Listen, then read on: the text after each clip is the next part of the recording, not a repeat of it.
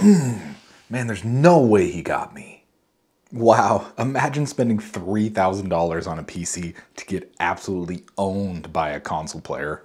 It's probably just some sweaty kid who has no responsibilities and plays 12 hours a day. Imagine getting smoked from someone that's probably sitting 10 feet away from their 65-inch TV. Oh, whatever, dude, who cares? Imagine getting above 200 FPS and still losing.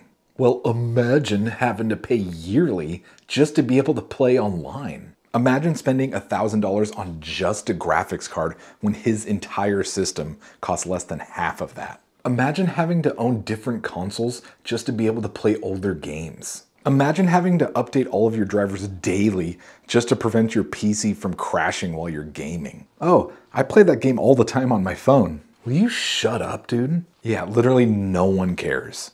All right,